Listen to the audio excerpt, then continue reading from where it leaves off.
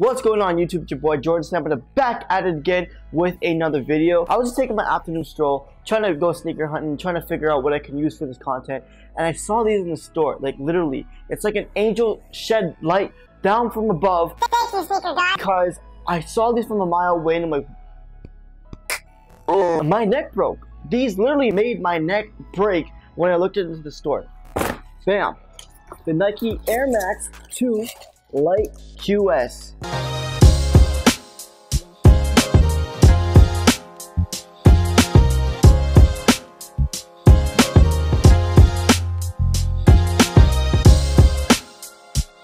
This shoe is a price point of $215 Canadian, which I believe is probably $160 US. This is a size 9, which is true to size. I did try these on in the store. Let's roll the clip.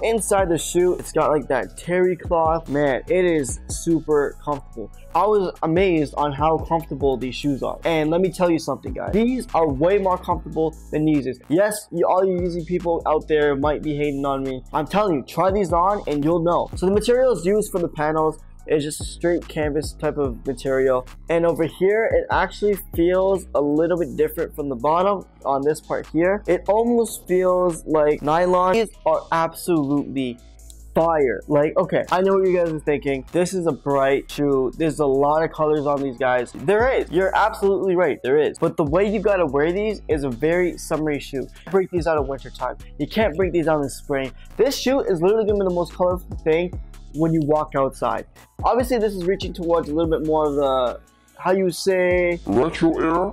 So let's get into detail with these shoes. So I think these are also aka the Atmos, and I heard that they're collaborating with Nike a lot more and they're coming out with a lot of different other colorways, especially the white and red one. That is going to be absolutely fire. They also have like a reverse grape colorway and the grape colorway. Those I'm actually very excited for. I'm more excited for the reverse grape. That color scheme to me is super dope. So let's talk about the colors on this shoe.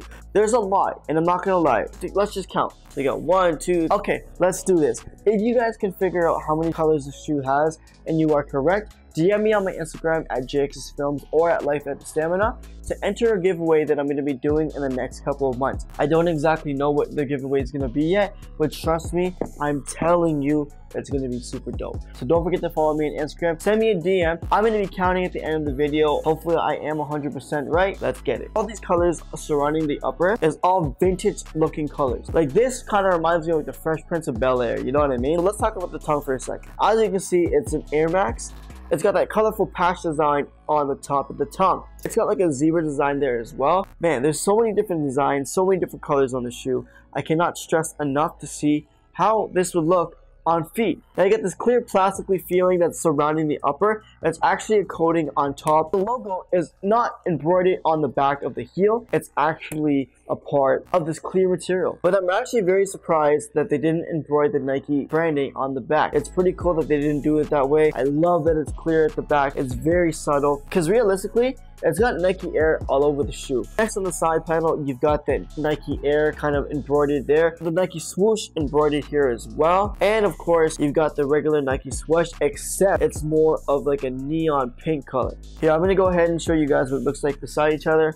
So as you can see, it's got the Nike Air here, but it's got the Nike swoosh over there as well. And I'm gonna tell you guys this right now. Each shoe is different. And what I mean is both pairs are different colors. They're not the exact same. So for whatever reason, if you do have the shoe in hand, they both have different colors on the sides, just to let you guys know. Now the shoe also comes with 3 different laces. It also comes with the neon yellow and it comes with the purple. I don't really know if I would mix and match these shoes because, I mean, there's really a lot of colors on it. I've seen a lot of people who have, and they can definitely pull it off. But for now, I'm gonna go ahead and I'm just gonna keep them this color. I think it just pops the most because it matches the swoosh, and I think it'll just break up the colors very nicely. Now the sole on the bottom, you've got 3 colors, which is the white, the blue, and the purple. It's great that they didn't keep it white. I think it adds a lot of character to the sole. The branding on the bottom is very simple. It's got the air on the arch, and it's got the Nike swoosh just around the back. And of course, you've got like those little triangles for a little bit of grip too. You guys see, it also does have the Nike swoosh on the back as well. You've got the Nike Airmax bubble. It's definitely something hard to wear, but if you wear it right, I feel like you can just rock the hell out of these. All in all though, I think this sneaker is pretty damn fire, and I don't know if I want to let these go yet. Guys, if you like this video, don't forget to like, share, subscribe, and comment down below. We are going to do the on foot of the new Nike Air Max 2 lights.